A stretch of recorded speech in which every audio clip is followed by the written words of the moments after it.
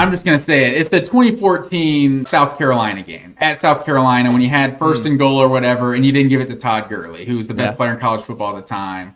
It was a play action. It got whatever, and they called it intentional grounding on Hudson Mason. Settled for a field goal, then missed like a 25-yard field goal.